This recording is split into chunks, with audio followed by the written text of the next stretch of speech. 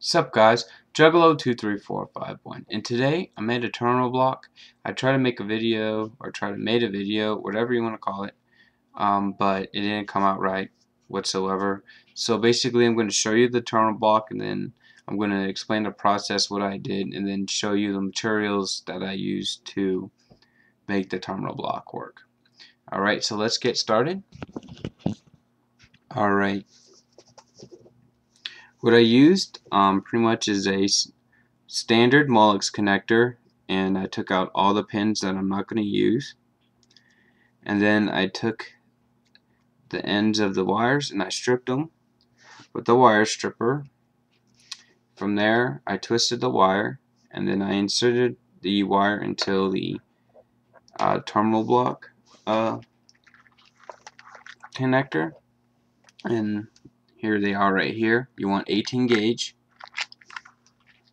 So this is 18 gauge yellow wire, 18 gauge black wire.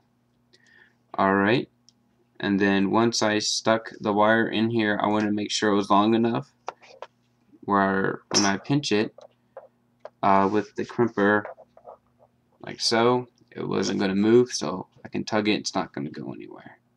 So that's good. And what I did from there, after I attached the positive and negative from the Molex, I just jumped it to the next, I guess you want to call it, terminal. So I did 1 and 3, then 5, then 7, then 9 for positive, then 2, 4, 6, 8, and 10 for the negative. Pretty easy. If I sound a little out of it, I worked from 7 a.m.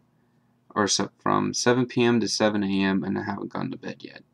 So after this video I'm definitely going to crash. But this is the terminal block and what it looks like. If you guys want instructions or how to, I guess just shoot me a PM, let me know in the comments below.